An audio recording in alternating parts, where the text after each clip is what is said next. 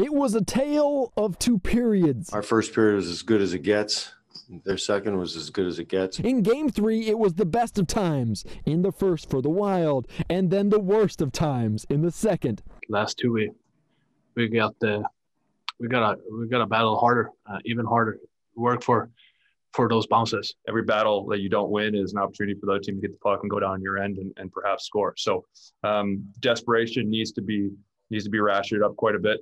And we need to get better. Minnesota's 2-0 lead disappeared quickly, surrendering 5 unanswered goals in a perplexing loss to the Golden Knights. This team is a team that comes at you in waves, and we saw it in the second and the third there. And if there's any doubt in our mind, it's going to show. So we have to come ready to play on Saturday as a confident, positive group, take what we were able to do in the first period and translate it into 60 good minutes. The Wild, they will be without Marcus Johansson the rest of the series as he suffered a broken arm in Game 3. Head coach Dean Evison says he hopes whoever is inserted into that lineup, Zach Parise or Matt Boldy or someone else, will give them a spark this series.